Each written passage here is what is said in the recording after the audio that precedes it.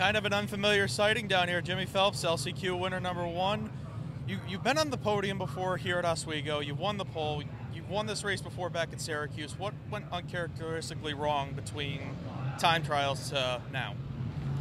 I mean, we didn't by any means have a great car in time trials, but I mean, you come out here in the daytime and the track loses a second and a half in time trials, and we just had a draw that was putting us towards the tail of that deal, and so left a little bit on the table, obviously just due to the track fall off. And but all in all, I mean, I don't know. These aren't the races you want to win, obviously, but we're in the show, and 2/3 of the 358 cars here, aren't. So I mean, we're fortunate to be in it, and hopefully we can make something happen, get ourselves up out of trouble to get ourselves towards the front and try to stay on the lead lap early. And who knows? Stranger things have happened.